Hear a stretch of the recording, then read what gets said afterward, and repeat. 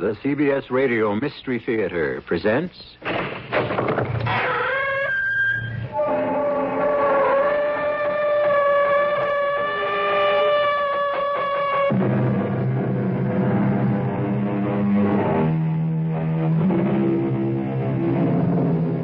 Come in.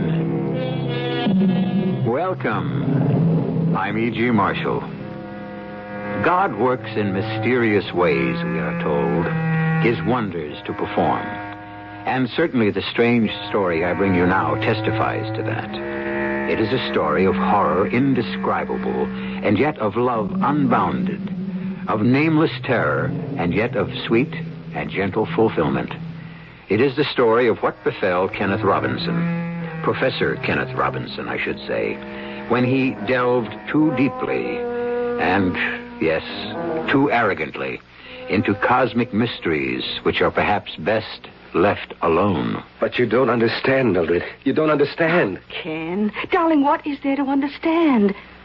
This isn't the first time you've made your spirit, your astral body, leave you and go wandering. Mildred. But, darling, even when I saw you lying there on the couch seemingly dead, I wasn't afraid. Not the way I was the first time. I knew you'd done it again. Made your astral body... But I didn't. That's what I'm trying to tell you. Mildred, heaven help me. This time my astral body left of its own accord. I've lost control over my own spirit, Mildred. Completely lost control.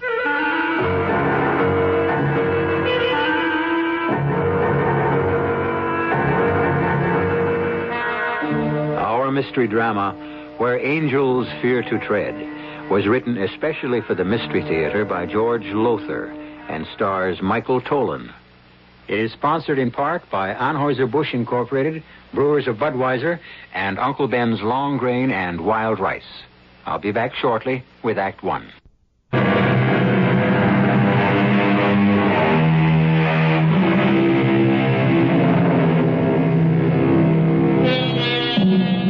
Birth, death, the life we live in between.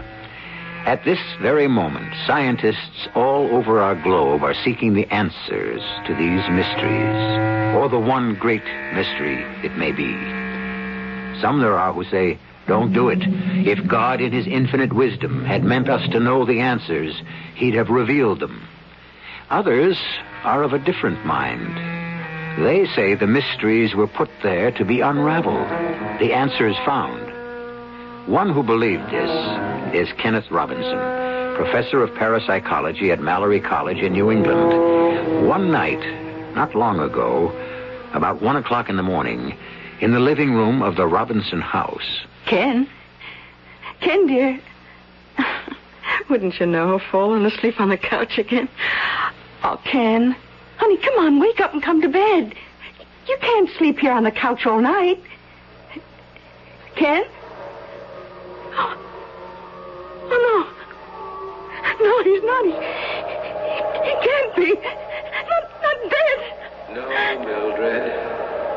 No, I'm not dead. No pulse, no heartbeat. Millie, can't you hear me? I'm not dead. I can see myself on the couch. Ken, darling. See you kneeling beside me crying. But, sweetheart, I'm not dead. Oh, I must call Dr. Dutton. Yes, call Junius. Oh. Millie, no, don't call Dutton. I'll be all right again in a second or so. Just as soon as my spirit returns to my body. What? Oh. Where? Oh, you're alive. Oh, darling, you're alive. Millie, what's the matter with you? Of course I'm alive.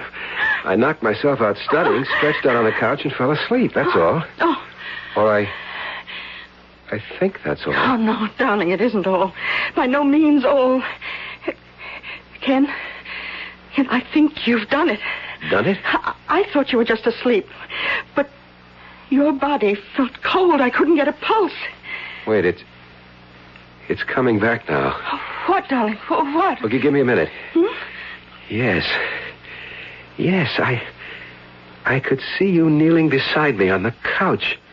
Hear you crying, and I talked to you. I said, "Don't call Dutton. I'm not dead." Oh, Ken. Wait, it's the breakthrough you've been after for years. Maybe. Yes, maybe. Let me try to remember more of what happened. When I stretched out to rest, I started doing the Kapalabhati. Oh, the recharging breath. Yes, to restore my energy. I wanted to study at least for another hour or two. But then, yes, that's when it happened. I can't describe it. There seemed to be a gathering together of some vital force inside me, gathering itself together as if to make a supreme effort of some sort. Millie, it was my Atman, my spirit preparing to leave my body. Oh, Ken. And it did. It gathered itself together in my head, and then it was like a bubble outside my head, but attached to it, like a bubble on a bubble pipe, you know? Oh, yes, And then suddenly, the bubble broke loose, and Millie, there I was, standing beside my own body and looking down as it lay stretched out on the couch. Oh, Ken, it's incredible. No, not really. Now, you've more than proved Dr. Dutton's faith in you when he gave you the chair in parapsychology. Oh, what is it? Why the sudden frown? I can't remember where I went or what I did. Oh, what do you mean, dear? My astral body, I have no recollection of where it went. What it did while it was free. Well, did it go somewhere? I'm not sure. I have the feeling it did, but no recollection. I almost know I went somewhere, did something, but it's all a blank. Oh, Ken, you look worried. No, not worried. Curious, that's all. Curious.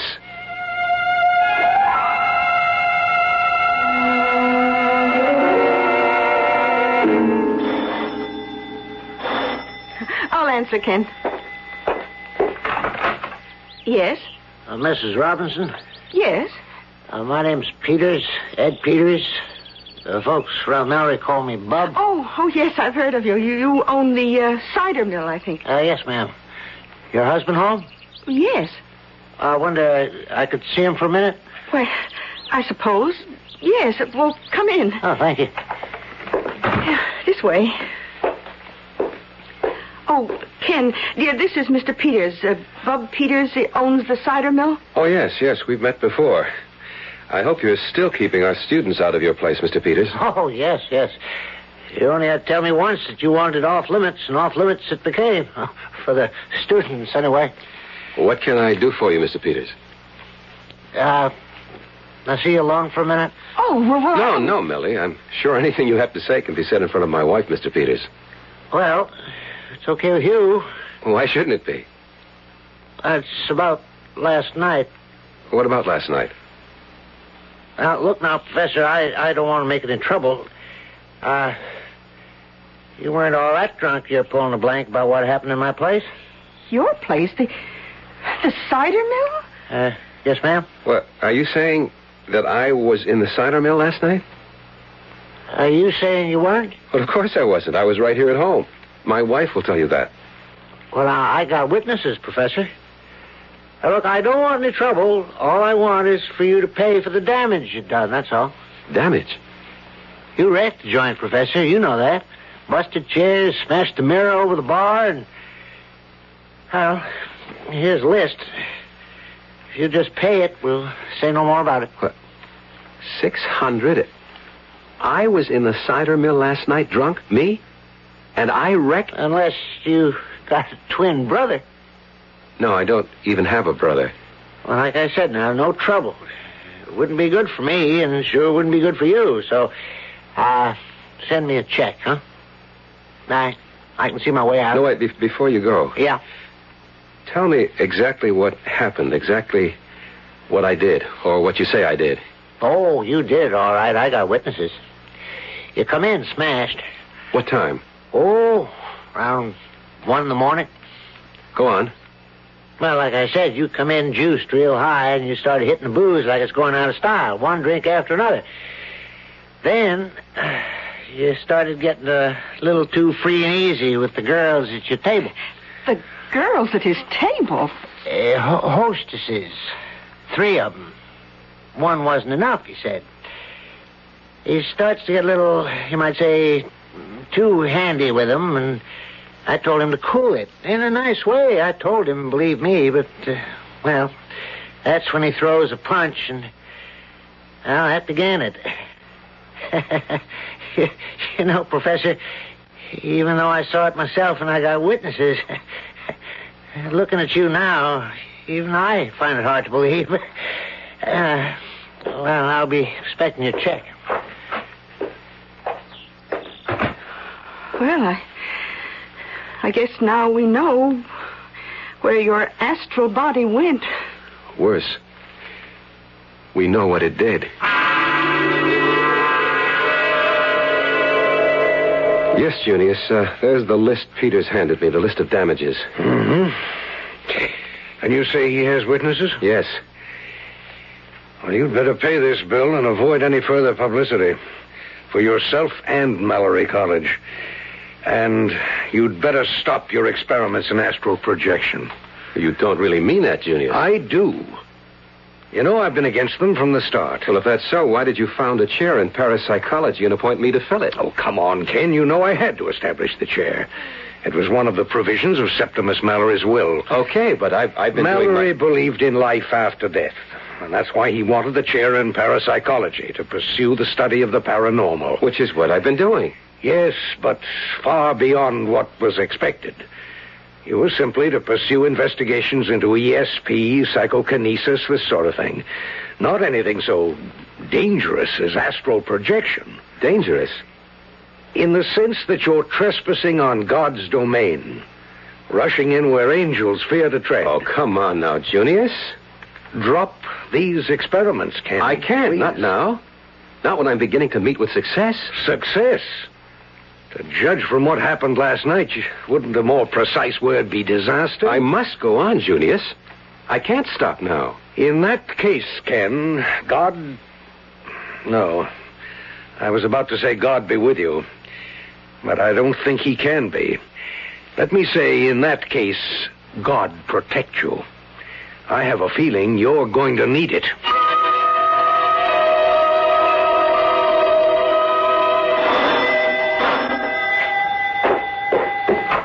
Oh, Junius, thank you for coming straight over. Where is it? On the couch in the living room.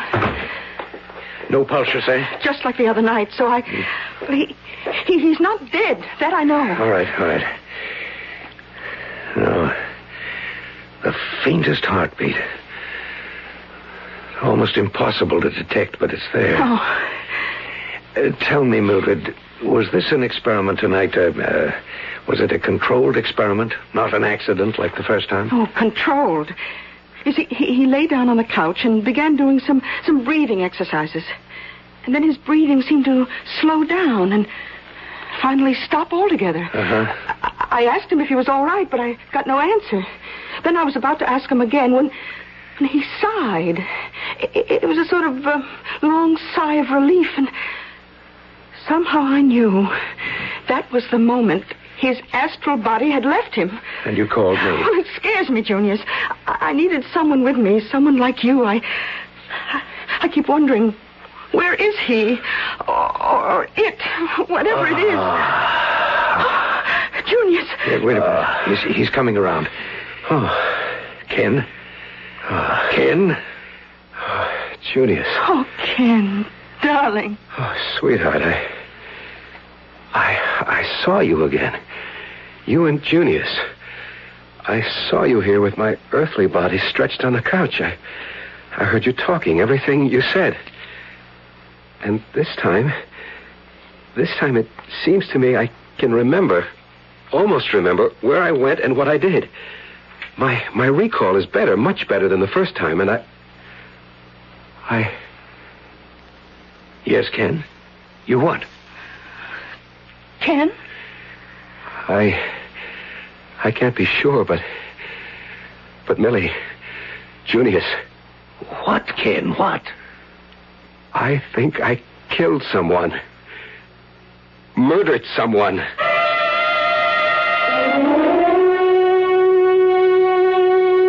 Well, I'll tell you this.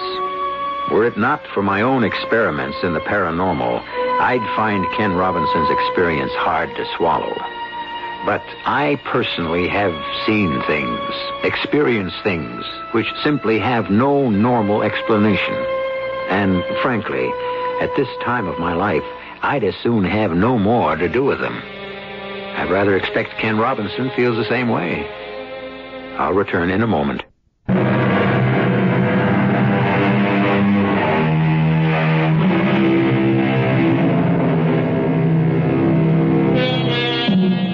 So far as Dr. Junius Dutton of Mallory College is concerned, man had best not rush in where angels fear to tread, which is, of course, what Ken Robinson, professor of parapsychology, has done. By means of extraordinary disciplines, he has at last succeeded in freeing his astral body from its earthly prison. Succeeded to his horror. I think I killed someone. Murdered someone. Ken? Easy, Mildred, easy. Go on, Ken. I can't. What do you mean you can't? You've just said you think you murdered someone. But I can't be sure. It's something I sense rather than know. A feeling. That and no more. But there's got to be more. We've got to know more. I don't follow. If you have killed someone, your astral body or your Atman or whatever you call it, if you did, then we'd better be prepared for whatever lies ahead. Junius, what do you mean? I mean, my dear, if a murder has been done... Oh, no. Ken, try to remember. Try. Ken? No, it's no use. I can't. And maybe I'm wrong. After all, it's just a feeling I have, a hazy feeling. A feeling that could be 100% wrong. Or 100% right. Ken, I'm going to speak frankly. You know I'm your friend and Mildred's. You know, both of you, that there isn't anything I wouldn't do for you. We know, Junius. But there are some things that go beyond friendship, because they must. I carry the responsibility for the college and the people who made it. Ken, if you persist in continuing this dangerous, this disastrous experiment of yours, I shall have no recourse but to ask for your resignation.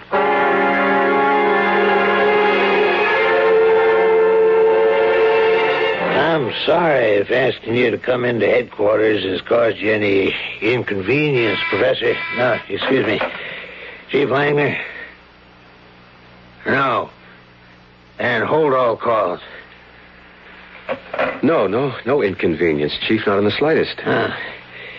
Professor, everybody likes you. But everybody is kind of puzzled by you. Now, listen, don't get me wrong. I mean, we can talk man to man, huh? Whatever that is, yes. What I mean is that little wife of yours... Now, don't get me wrong.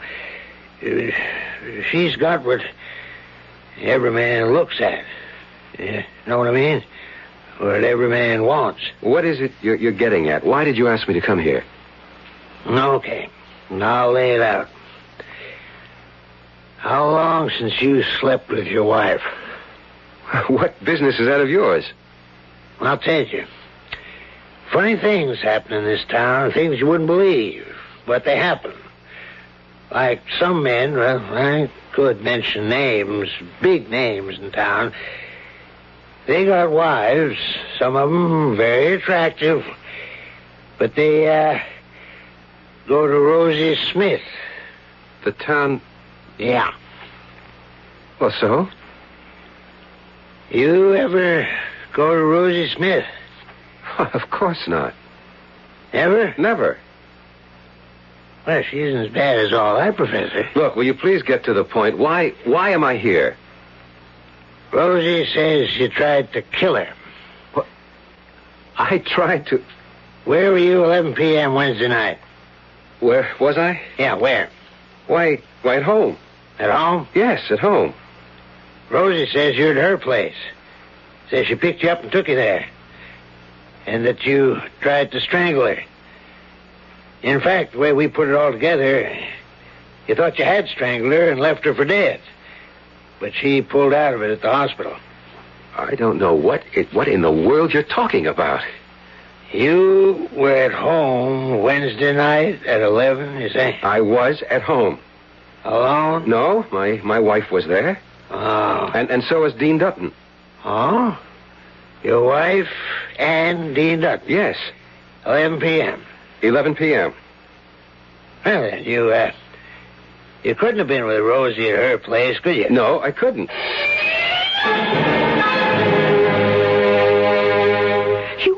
You tried to kill her? Strangle her, Chief Langner said.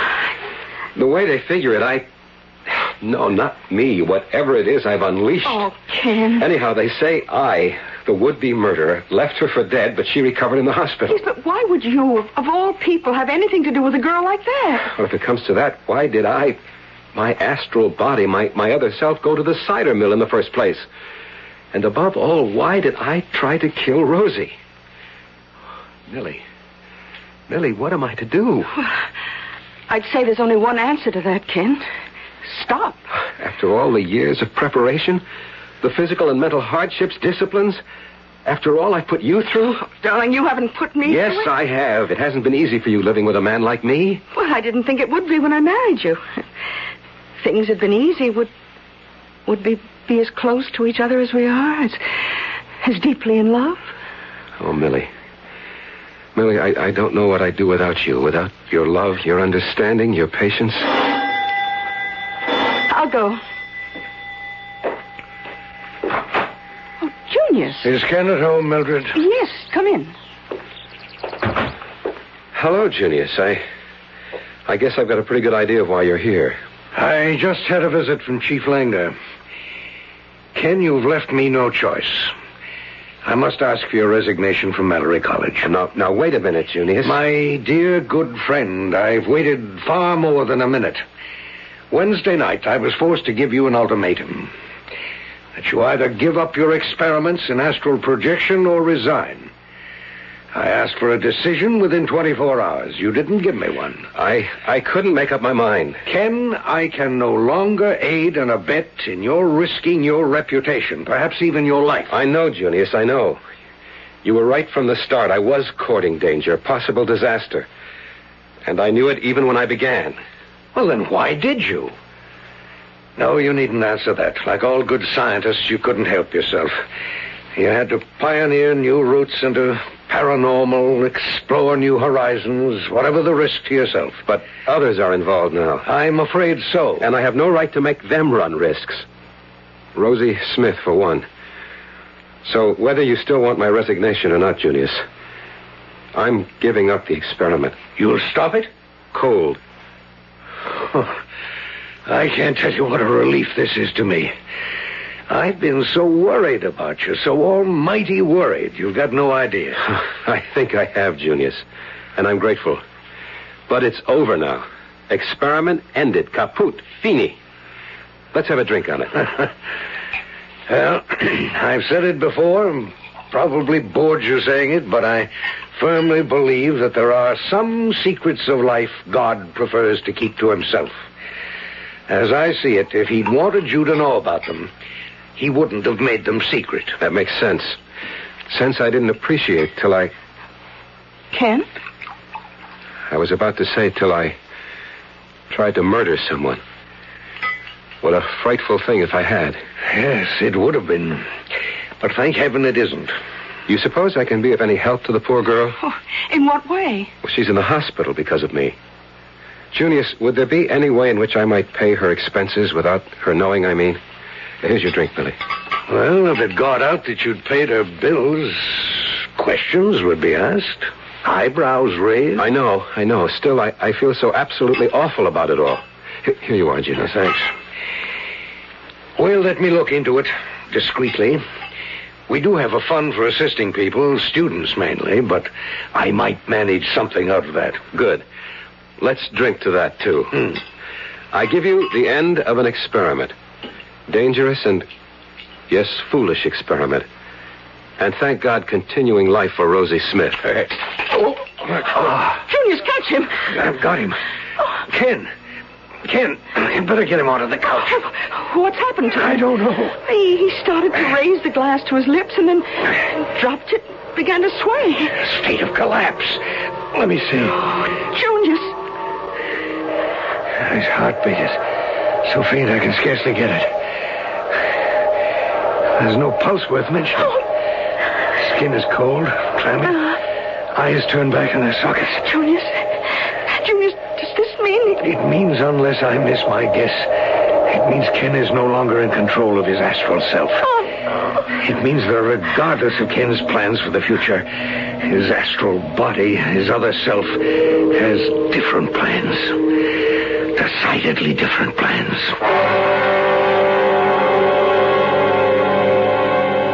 And so it would seem that, like Dr. Henry Jekyll, who, having released the vicious and murderous Edward Hyde, soon found Hyde in control, Professor Ken Robinson has unleashed a powerful and deadly force by tampering with the unknown, by seeking to unlock God's secrets, by rushing in where angels fear to tread.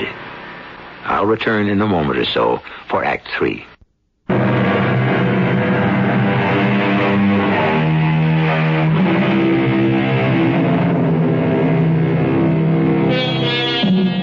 How many of us unwittingly, thoughtlessly, unchain forces within ourselves, which in time, to our astonishment and horror, control us? How many happy relationships have been shattered by a single word that, once spoken, could not be recalled? How many? Now in the living room of Professor Ken Robinson's home, it becomes all too clear that another powerful and deadly force has been released. An evil force bent on unholy destruction. Junius, what kind of plans? What? You said, regardless of Ken's plans for the future, his other self has different plans. And I have. Believe me, I have. Junius, look! There! Leaning against the mantel. It's Ken! Heaven protect us. His body stretched on the couch, and yet he stands there by the fireplace. That thing on the couch is nothing. My earthly abode, that's all. What you see here is the real me. How is it I see you? I didn't see you before. How do I see you now? If you had any brains, Mildred, you'd be able to figure that out for yourself. You've grown stronger. Each time you've left that body on the couch, your strength has increased. The more power you possess, the clearer your astral image becomes. Bravo! To the head of the class, Dr. Dutton. What plans do you have? What are you going to do? Enjoy myself, that's all. Give full reign, total and complete freedom to every desire, Professor Kenneth Robinson. The well-loved and respected Professor Robinson tried to restrain, to curb, to destroy. Ken, listen to me. Return to your body, to the good influences, the restraint. Straitjacket, not a body. Oh, but I'll return. Don't worry, I'll come back. But not until I've had my fun. What kind of fun? What are you planning to do? You'll find out. You'll find out. Oh, Junius! Heaven help us. What can we do? Nothing. And hope heaven does help us. And him.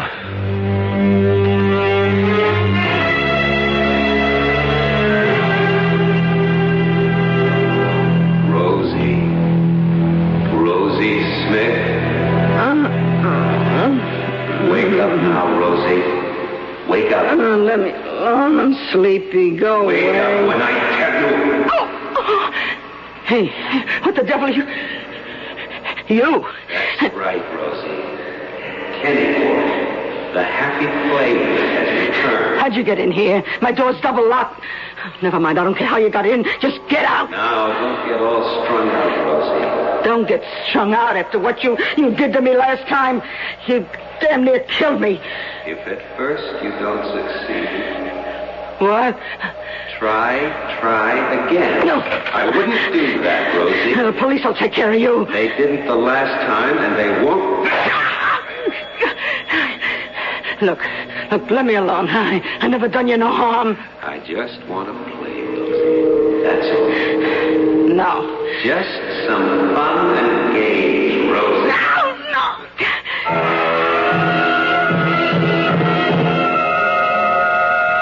Junius? Are you sure Ken isn't dead? He's alive. Very slow pulse, but a pulse. His respiration. Oh, wait. I think he... Is he coming to? Ken, can you hear me? Of course, I hear you, Junius. Oh, Ken, dearest. Mildred, what's this all about? All I do is take a nap, and you and Junius hovering over me like mother hens. What is this? Ken, you didn't just take a nap. You collapsed. Collapse? Yes, and fell into a kind of coma, I guess you'd call it. Collapse? Coma? What in the world? Wait. My astral body. Yeah, I'm afraid so, my boy. It suddenly took command of you, I suppose. Oh, no. We actually saw you in two places at once. Here on the couch and there by the fireplace, leaning against the mantel. Good Lord. You even talked to us. Mildred, no. Maybe it's best he doesn't know what he said. I know. You remember what you said? May God in his infinite mercy help me. I do. Oh, Ken. Junius, she's dead. Rosie Smith is dead, and I killed her horribly, cruelly. I killed her. Oh, no. You didn't kill her.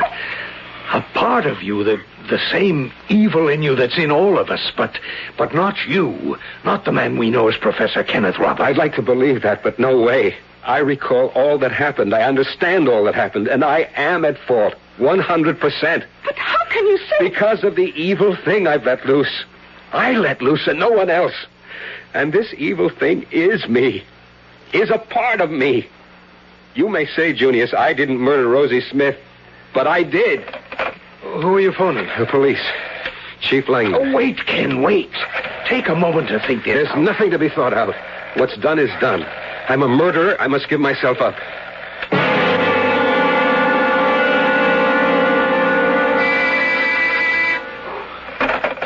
Chief Langman. Yeah. I see. Bad as that. No, don't touch anything until I get there. I just found Rosie like you said they would, Professor. But I don't get it at all. Don't get what? Tell me something, Professor. This stuff you teach at Mallory, this, what's called Parapsychology. Yeah, well, someone like you, an expert in that field, would you, well, it sounds nutty to me, but would you be able to know about things that were happening or had happened somewhere else? Or like, I mean, if you were at home, could you, well, I don't know, put yourself in some kind of trance or something like that where you could, well, you know, tell that somebody was murdering or had murdered Rosie Smith? Chief, I just told you I murdered Rosie. That's why I'm here. That's why I told you everything I did, where your men would find her body, and the condition of it. I murdered Rosie Smith. What do you mean? You couldn't have. Why not? Look, Professor, a couple days ago, Rosie accused you of trying to strangle her. You came in, we had a talk, and I let you go. But, Professor, I've had a tail on you ever since. Plainclothesman around the clock, watching every move you made, and carefully noting where you were and what you did every hour, every minute of the day. I don't think I understand. It is now 20 after 5 in the afternoon. According to the report I got, you were in your house from 1:15 this afternoon till you left it at 4:30 to come directly here. You can't be in two places at once, Professor. But I can be. What? How's that again? I can be in two places at once. My body, this me, was in my home, all right. But another part of me, it's called the Atman, the other self, the astral body, can be and was in Rosie Smith's hospital room at the same time. I told you all this. Yeah, you told me. But you don't believe me. Professor, if I believed you, if I even let myself begin to believe you, I'd commit myself to the nearest funny farm. And, Professor, I'd insist they throw away the key.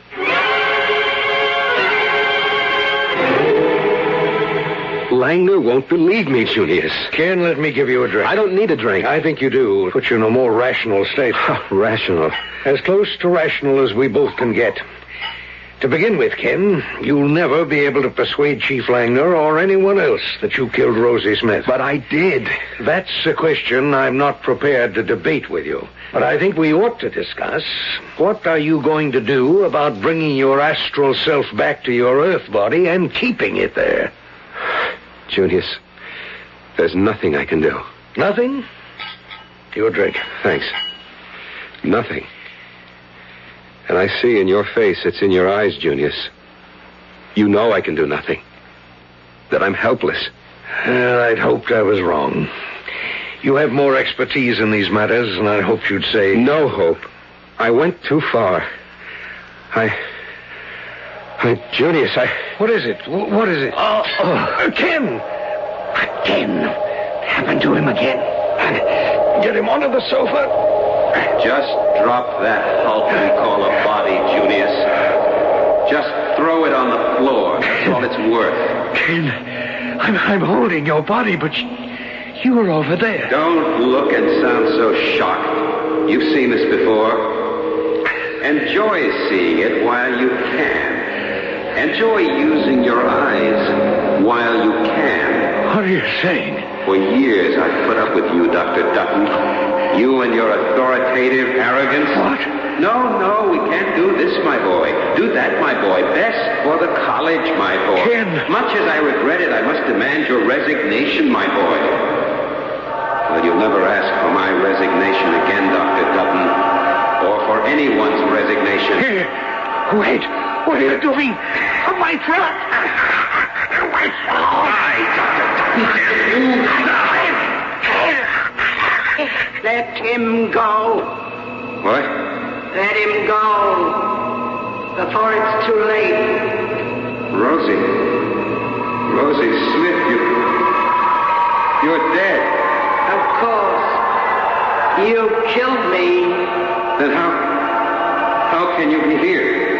You're forgetting, Professor. Forgetting that you're on the astral plane now. And me being dead, so am I. And you think you can stop me from killing Dutton? Look, he's already unconscious. One more squeeze of my fingers around his throat. And you will be condemned to a hell. So frightful and so everlasting. Condemned to hell? The evil we do, we pay for. And right now you're on a real bummer of a trip. Better cool it. You don't scare me. Listen, Prof. That body you see on the floor. No, not Dr. Dutton's. Yours. You were born into it for just one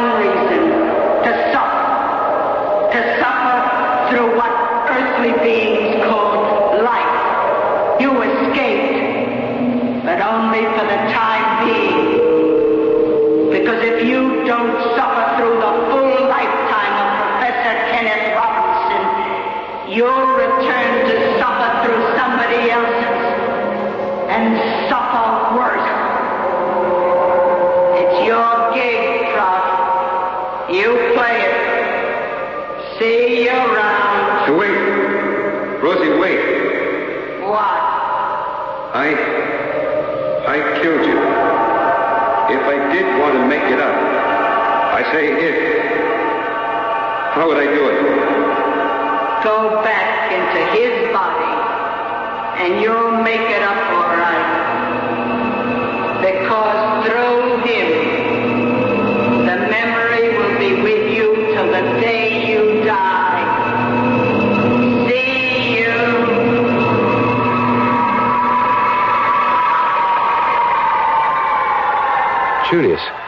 Julius, what are you doing on the floor? What am I doing here?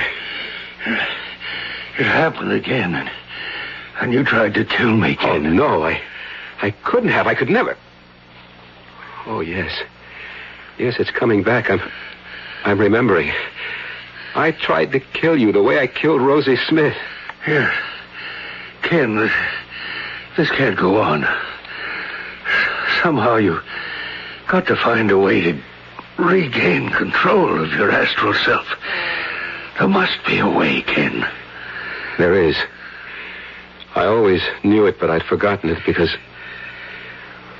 Well, Junius, I guess I'd forgotten God. There is one way. Always one way. When everything else fails. What? Prayer, Junius. Prayer.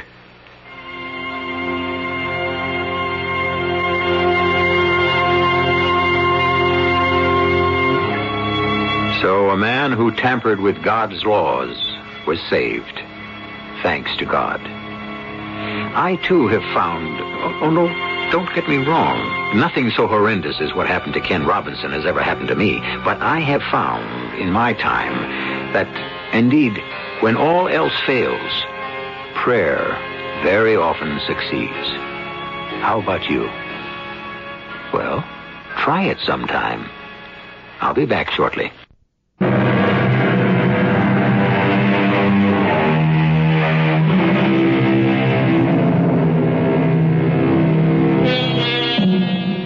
All's well with Kenneth Robinson now, and so with Mildred, too. For years, Ken has stuck very closely to the much safer pursuits of ESP and precognition and all that. And oh yes, they have 2 children now, which, it occurred to me, might be another form of astral projection. But then, what do I know? Our cast included Michael Tolan, Bryna Rayburn, Court Benson, and Robert Dryden. The entire production was under the direction of Hyman Brown. And now, a preview of our next tale. Draw the drapes while I light the candles. Now, step within the magic circle with me. Yes. Oh, great Erectho, mother of us all, who crouch in the black shadow of your wings. I conjure the form of the instrument, by Lucifer, Prince of Darkness, by all the stars which rule by the 4 elements, that we may obtain by thee the perfect issue of all our desires, which also we seek to perform without evil, without deception.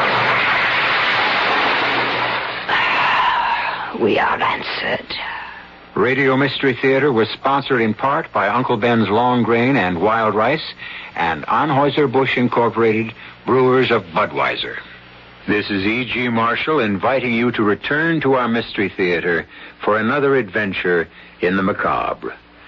Until next time, pleasant dreams.